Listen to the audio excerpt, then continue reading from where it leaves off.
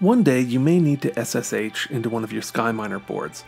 All this means is that you're communicating with and modifying that board directly and securely.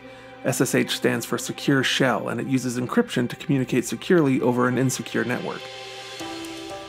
There's a few things we'll need before we start. You'll need to know the IP address of your Skyminer, and if you don't know what that is, you can connect to your home internet router and check the list of connected devices, which are all assigned IP addresses by your network, and look for the one called My App. That address will be the one you need to connect to via SSH. Mine is 192.168.1.3, so I'll make a note of that. If there's a particular board on your Skyminer that you need to SSH into, you can find out the IP address of that specific board using your hypervisor UI. Click into the dashboard of the visor you want, click Terminal in the menu, and then Full Terminal, which should launch a new window or tab. In the command line that appears, just type ifconfig, and from the displayed results you can find that visor's IP address. In my case here, it's 192.168.0.4. Make a note of that too. And now it's time to SSH. We'll start with the Skyminer Manager board first, and then from there to the specific visor we're looking for. You'll need a command line program like PuTTY on Windows, or on a Mac you can fire up the Terminal app from your Utilities folder. All you need to do is type SSH root at and then the IP address assigned to your Skyminer.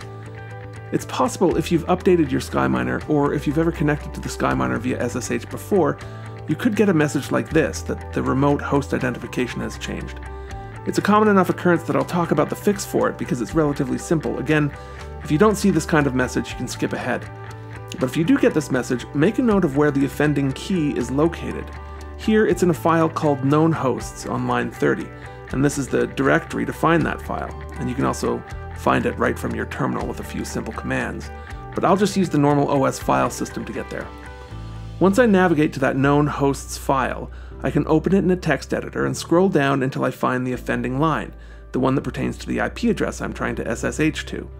All you need to do is manually delete this line, save the document, and quit the program.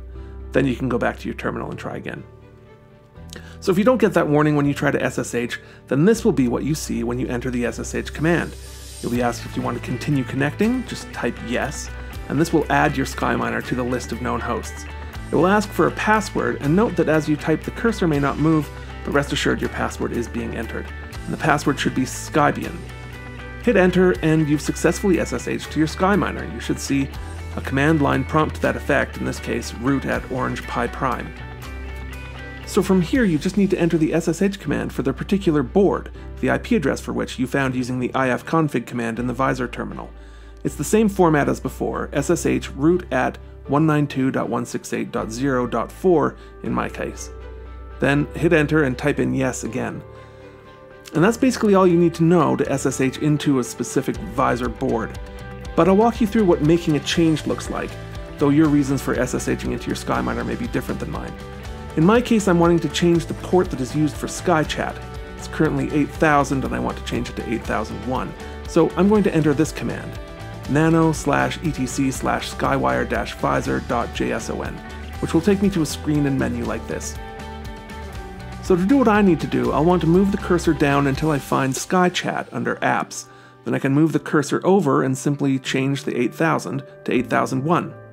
And that's the only change I need to make, so I can hit Ctrl-X to exit, type yes to save, and then enter the reboot command to reboot that visor with the new change. And from there I would just type exit to end the session. And that's how you SSH into your Skyminer. Remember, you can always come to Telegram for help if you get stuck or have any questions. Good luck!